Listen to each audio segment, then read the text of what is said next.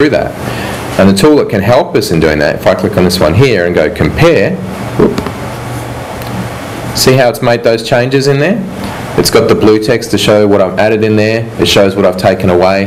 We'll do the same thing with the images and links and other text in there. So that's very, very cool, because if I do that, and I can see those changes that have occurred all the way over time. Good. So that's our wiki server. So I saw a grade 4 teacher use this to baseline, essentially. So this was before they took the lesson in, well, gold in this case, look at what the assumptions were of the students and then taught based on the feedback they got, and it was quite useful. While we're here, why don't we look at Podcast Producer, because I've mentioned that. We've seen this collaborative tool. Have you got that up and going? Yes, I can. We'll give that a go. Groovy. Now this is going to be based on material. I would have shown you if the network was working. I've set up, thinking I could make some money out of this, I've set up a university myself called Monash University, so Americans can get away with it, I can. And there's material there in a couple of disciplines, and we'll use some of the content that is up on that website for Podcast Producer to see how we would use it as a workflow tool. Okay, so I've brought up another application that again is new with Leopard and comes built in with the system automatically. It's called Podcast Capture. And what this tool does is it's to automate the creation of podcasts and integrates with Podcast Producer Server. Okay, so an easy way of taking our content and submitting it to the workflow. So we've got a couple of options here what we can do. We can do video, we can do just audio, and with a podcast you might want to have one or the other. It's also very useful in that it does screen capturing. So if you're making, for instance, some kind of help file for people, so you're going step by step through on your screen showing what someone's going to do, you can capture that to a video. You can also take just a standard file as well. So if you've got pre-existing content, here's an easy way of throwing that through the system. So what we're going to do is make a video. And this is just using the built-in camera here on my machine. You could also have one that's attached to the server, or in, say, lecture theatres, quite often you'll have a camera that's automatically mounted and managed remotely, and in which case it would integrate with that sort of stuff. In an advanced setting, you could even integrate that then with your timetabling or your resource booking and get that automated to automatically capture when someone comes in and out of the room. So I'm just going to record a couple of seconds of footage here just so we've got some content. So I'll get a countdown here. And hello, welcome to Atho's presentation today. I'm not going to go on too long because basically you don't want to see too much of my face, and it increases the amount of processing time that it would take, so I'm trying to get this done fairly quickly. So we click the publish button now, and this is where we go away and add some metadata around this. So you can see we're starting to build up some information around what's actually happening with this piece of content. So in the title here we would call this Atho Man's presentation. As a description we could go Atho talking about education, learning and staff. And we could also go on, and you could integrate that as well if you had some sort of, again, a scheduling thing. It could pull that information out and dump that in there straight away. So you can see how I'm doing it manually here. In an automated sense, that would be very, very easy to then have the same content and the same metadata tagging across all your content. So it makes it very easy once you've built up a lot of content, and as you can see, if we've done the iTunes U demo, it then makes it easy for students to search, for instance, on a lecturer's name or a date, things like that. So now we just got to look at the workflow that we're going to do. So this is what are we going to do with this piece that we just recorded it. And there's a couple of options in here. Which are built in, and obviously this is highly customizable as well, so depending on your own institution you would have different options here of what you want to do, what kind of movie you want to make. Do you want to make it for an iPhone, or do you want to make it for a larger for their desktop, or burn it to a DVD, things like that. So what we're going to do here is the blog and the iTunes with intro. Okay, so we're going to submit that now. So podcast is being submitted. Now these little workflows we just saw, you can write them yourselves. Although the interface there looks really simple, and I'd be comfortable with that, writing the workflows actually requires some geek speak. In fact, the Ruby on Rails language is what developers would use to write the workflow, so it's all Unix stuff under the hood.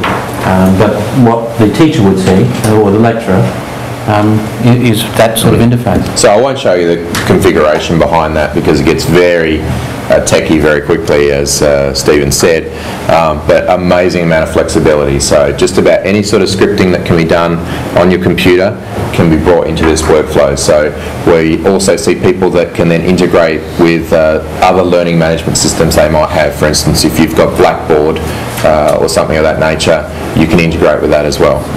So that's gone away, and it sent that file to the server, which is now processing it. Okay, so it's doing that in the background.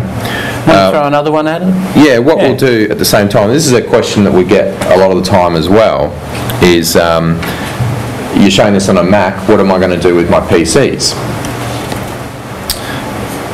And not to worry, because we have an alternative. So I'm going to now use the web interface rather than using podcast capture. So this is something that's accessible from a PC or a Linux box, or plenty of mobile devices as well, potentially. I'm going to log in here. I'm being Rowan today, so if this all goes terribly pear-shaped, just remember Rowan, not my name. So we've logged in, and now we get a similar concept to what we had before in the previous application. What we're going to do here, we could also record. What I'm going to do is submit a file this time. So we've got a file here that Atho's gone away and made himself previously. So this could be some pre-existing content that we have. With this workflow, I'll just do the blog one, which will go through nice and fast that way. And again, we'll put in another title here, which is Atho's presentation. And I'll say I submitted this via the web interface. And we'll go, hey, press submit. Yeah, okay, it's done that. So it's very, and this is all happening in a web browser. You can see a very nice interface. Lots of use of Ajax, and it makes it almost like another application. Terrific. I'm going to leave that happen and move on to the other machine while that all processes. Another thing some folks ask is,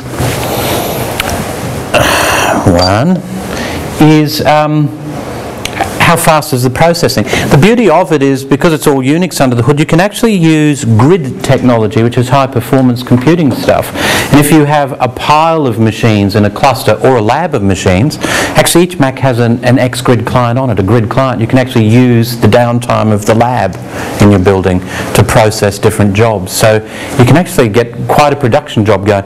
Berkeley, who I said I'm going to see soon, so I can't say I've seen this, but I've been talking to the guys at Berkeley who tell me they've now got it down pat to 7 minutes after a lecture's finished, it's up on the web as an audio file, and it's 20 minutes after that a video lecture is up on the web. So they've actually got piles of hardware thrown at it, and they've got it up as high definition video, which is overkill, really. But anyway, collaborative tools.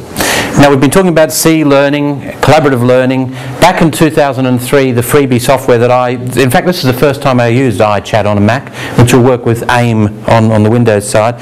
Great stuff. I was in the US, I phoned up Jim, my son, and said, plug in your digital video camera, and we did a wonderful little bit of collaboration. But the new version allows you to take a real collaborative step forward, and that is control, with permission, a colleague's screen.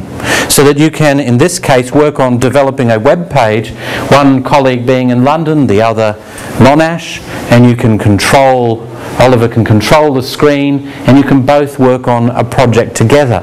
So, you know, that's really important in not only teaching and learning, but of course research.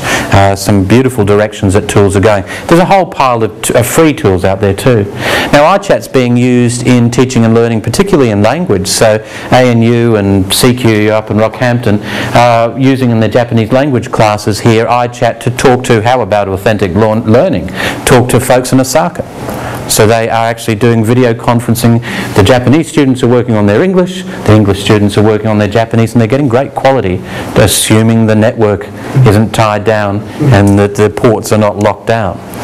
So we've spoken about wikis, and I'd just like to reiterate the strength of them. The strength really is that you have a revision history, and we saw a great example of how you might use it in a classroom.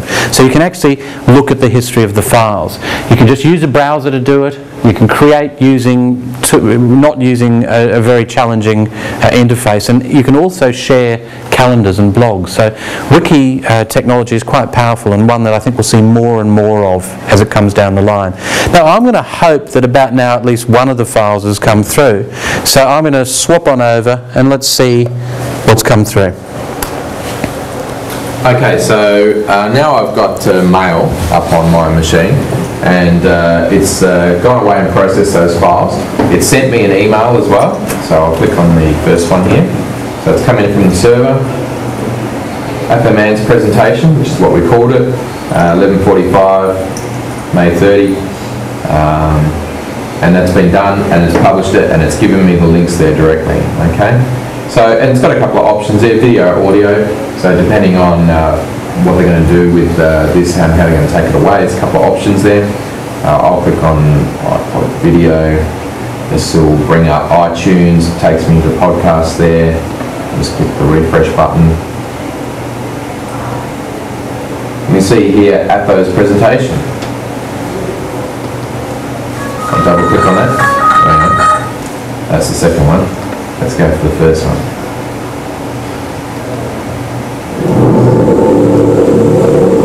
So this is the stuff it's put on automatically, the intro.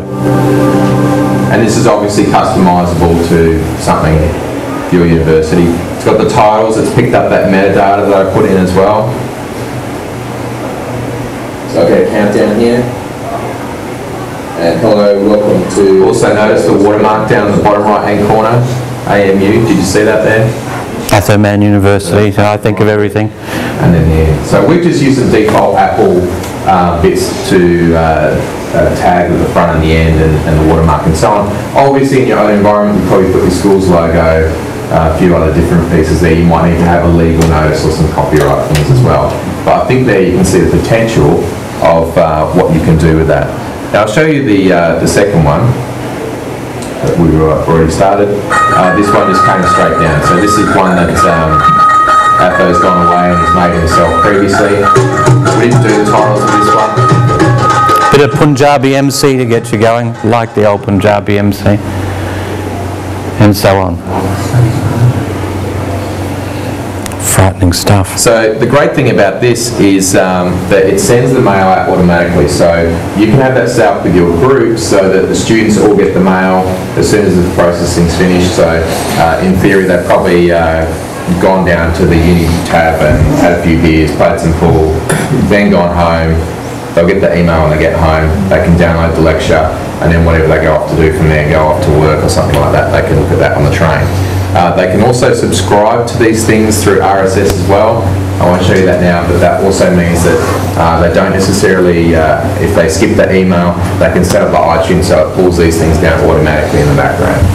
And that's the beauty of RSS. Some people think podcasting is just, thank you for that, is just having the files up on a web page. No, it's you subscribe to it and automatically when the lecturer adds new material, it will come to you. The file, you just click get, so you don't necessarily bring it down, but all the metadata comes down automatically. So you can see what's there and what it's about, and if you want it, use that bandwidth. So let's conclude. We're going to be pretty much on time, so thank God for the network issues. We'll be on time. Look, in conclusion, there are barriers, I think you'd all agree, between pre-service and in-service training, and really I think we need to address those, and I think they are being addressed by many of the more innovative ed faculties out there. I think technology has a huge ability to assist in this role. Apple have quite a lot of resources available to you. This is the Apple Learning Interchange. And the Apple Learning Interchange makes available some modules for folks. In fact, the chap from AUT we saw, there's some of his resources up there. iTunes U, when it comes to Australia, and even now using US resources and Canadian resources, gives us a lot of resources, digital learning objects that can be redeployed and reused. So here are some lesson plans from University of South Florida for K-12. Yes, somewhat US-centric, but there's still a lot of resources out there. Our friends at MIT have highlights for high school in their open courseware, so they've put together a web page that brings the best of their material, and some of that's quite exciting. Prof. Lewin at MIT is a physicist who does very cool stuff on stage. I don't know if any of you have seen him, but he'll get out his little Faraday metal balls and make electricity jump around, and the students love him. He's got a cult following now, so he has a huge number of subscriptions to the iTunes U just to see this guy. And it's interesting to see that happen as you look at the different universities. Carnegie Mellon has a chap at the moment who has a cult following.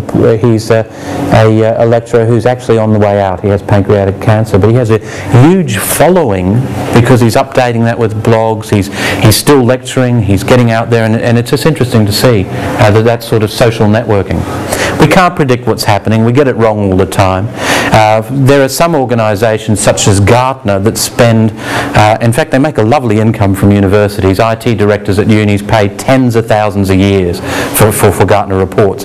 Now their hyper cycle for higher education is quite interesting because it looks at the technologies and where they are and how far off they are. In fact, it has these wonderful marketing jargon here with the technology trigger, peak of inflated expectations, trough of disillusionment, slope of enlightenment, and plateau of productivity. You'll see that they don't always get it right. Podcasting's in inflated expectations. I think that's nonsense.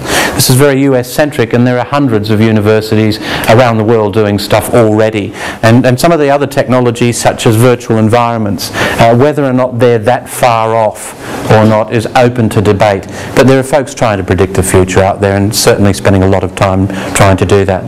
I think with appropriate use of ICT, we can tick all the boxes that Way and Webb spoke of, and I mentioned earlier in the talk. We've seen how I think wikis and podcasting can assist with collaboration not only within the school but beyond, in content creation, digital and multimedia creation, cultural exchanges, well, wikis and collaborative tools like iChat when we saw the students working with Japanese students, and net conferencing. These are certainly the higher order tools that are available here and now, have been for some years, and we just wanted to make some of the new ones like Wiki and Podcast Producer known to you, and remind you about some of the ones that have been around for 5-6 years, such as iLife and iChat. Now, a reminder that the references to the publications and so on are all up on this URL, so feel free to jump on that website and download